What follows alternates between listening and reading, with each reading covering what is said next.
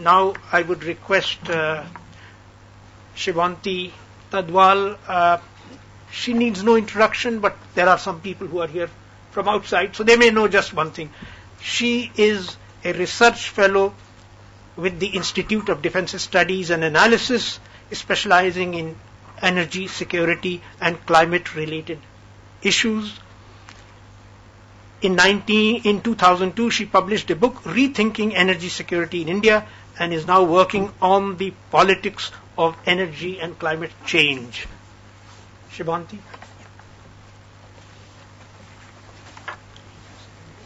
Thank you, Chair.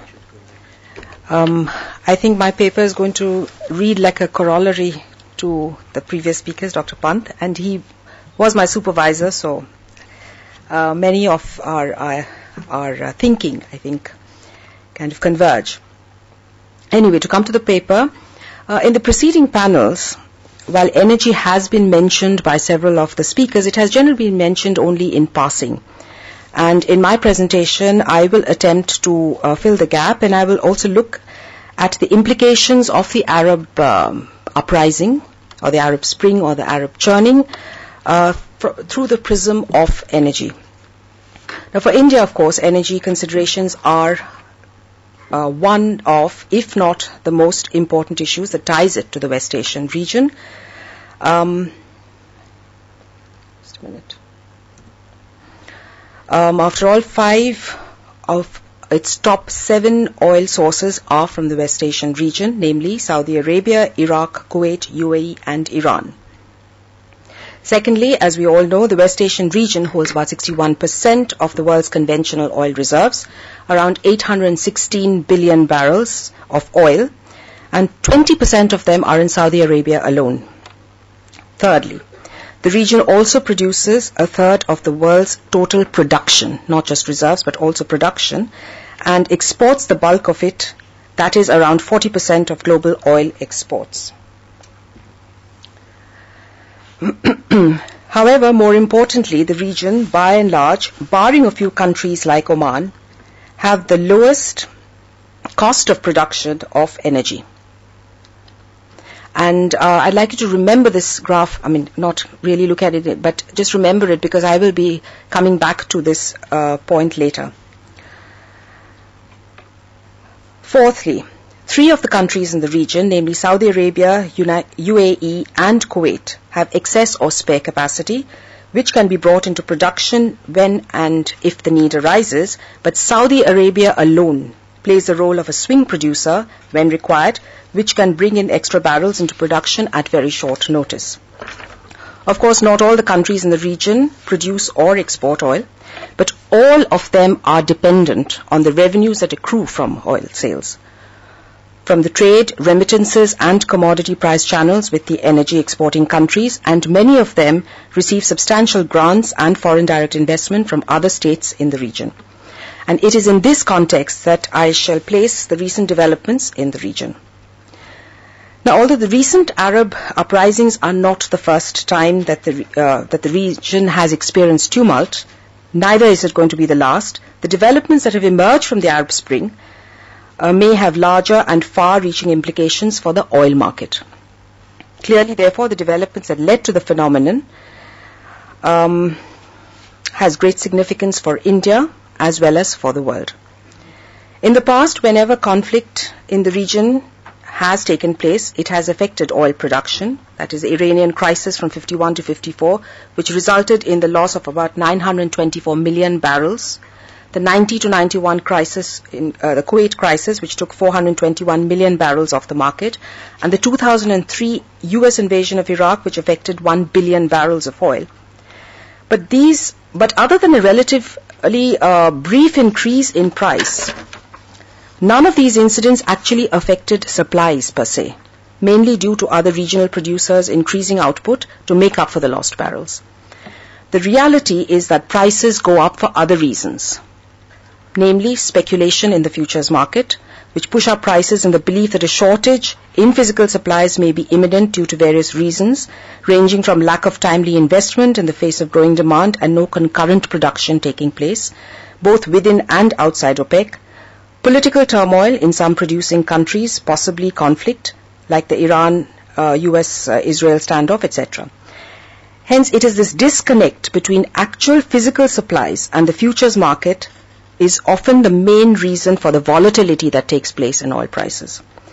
Nonetheless, the current wave of unrest in this region is causing concern about the medium and long-term impact of the uprisings, and this is worrying the oil markets. This graph shows what impact it had on prices, and the reasons for this are varied. First, the uncertainty surrounding the continuity of the current dispensation in the region. I'm talking about the medium and the long-term impact. As has been mentioned several times by various speakers yesterday, the Arab street has lost its fear of the regimes and are increasingly registering the disillusionment and demanding far more accountability and inclusion. Secondly, the US retreat from the region, which is still debatable to my mind, will have a bearing on the regime's behavior. In other words, there's very likelihood of more uncertainty prevailing. All this is going to have an impact on investment. No doubt in the past, despite the region's troubled politics, international oil companies have continued to invest as they have in other troubled energy-rich regions, but this time there are other reasons why the international oil companies may be less inclined to invest here. One is, of course, the persistent economic recession in Europe and the US, and two, the advent of the fracking technology that has made shale oil and gas more competitive vis-à-vis conventional oil. The IOCs, that is including ExxonMobil, Royal Dutch Shell and Chevron, are also investing in shale oil and may be less inclined to invest in conventional oil, particularly in a region that is politically volatile. At the same time, many of the countries with large oil and gas reserves, conventional reserves, are reducing the share of foreign participation. For instance, Saudi Arabia and Kuwait, which a short while ago were toying with the idea of opening up their oil sectors to foreign investment, have yet to do so, are now taking a backseat again. While energy nationalism in other countries like Russia and the Latin American countries privatized their oil industries, who have privatized their oil industries, have now decided to recreate their national oil companies. Now, but the national oil companies do not have the technical know-how to explore in difficult blocks, and increasingly the residual oil in the rest of the world, the conventional oil, is in deep offshore and very, very technically difficult geological formations. And this could have an impact on production and supplies, and therefore, of course, prices.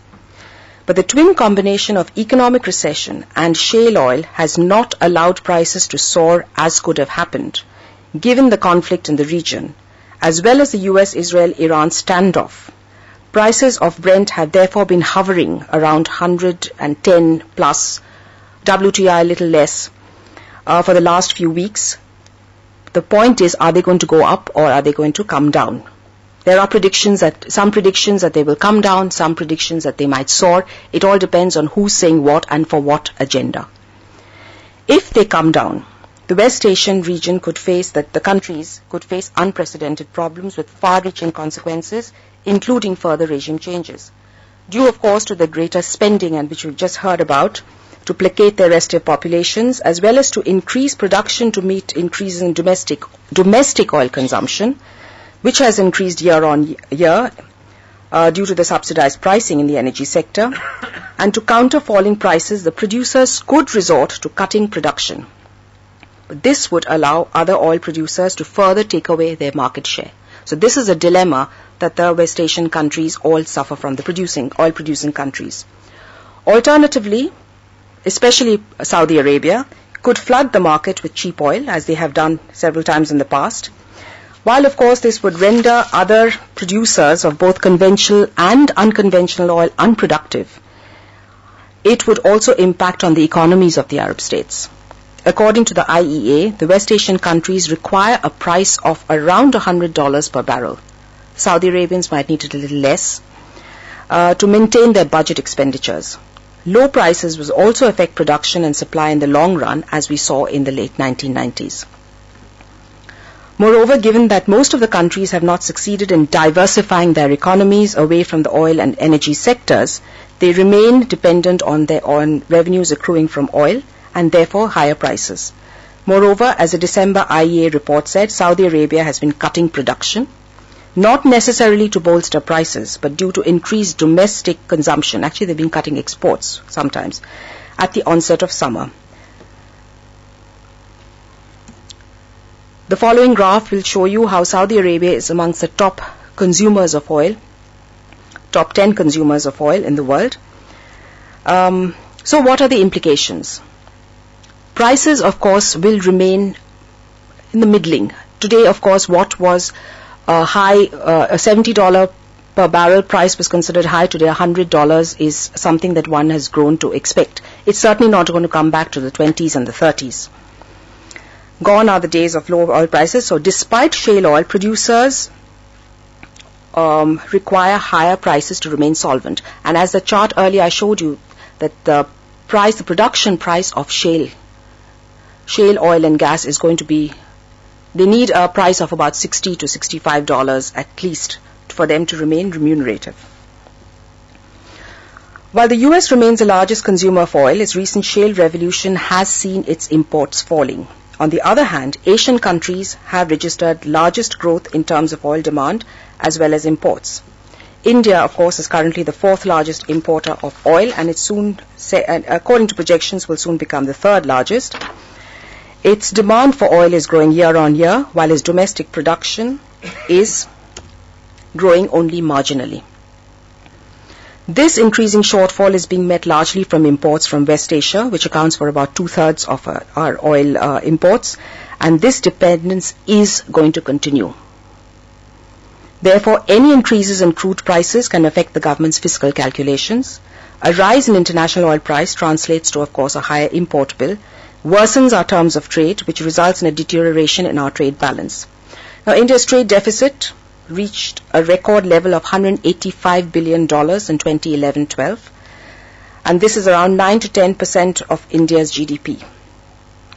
Import of oil and petrol products at the rate of about $150 billion and gold and silver at about $60 billion accounted for more than 40% of India's total imports of $485 billion. Hence, one of the main reasons for India's current account deficit is its burgeoning oil as well as gold imports, of course. But the government has initiated some kind of steps in curbing gold imports. It cannot do the same for oil imports because of its impact on overall growth, although the fuel subsidies have also contributed to rising oil demand. Of course, India has the option of diversifying away from West Asia, but it's unlikely to do so. After all, given the homogeneous nature of the oil market, there is not going to be any major changes in price wherever we get our oil from, really, especially from the spot markets. On the other hand, India can leverage its position as a large and growing consumer of energy to form and strengthen bilateral term deals to ensure long-term supplies and gain price advantages. Nonetheless, India should try and correct our trade imbalance that it faces with the Gulf energy exporting countries. We've seen the problems that this creates vis-à-vis our payments with Iran in the recent past. And we should therefore try to address this problem by moving away from the current energy-based buyer-seller arrangement to a more substantial one that is based on cross-investments and joint ventures in each other's economies and across sectors, especially energy. An example is the refining sector, for instance. We are emerging as a refining hub. Several state-of-the-art refineries being set up, and this is in contrast to the kind of the situation in the refining sector in many of the developed countries.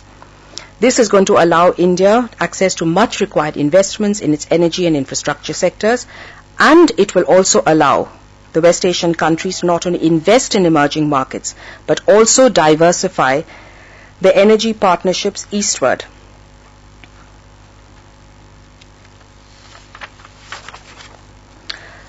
We could make this, the events that are arising from the unfortunate incidents that have taken place, into a win-win situation if we take a long-term view.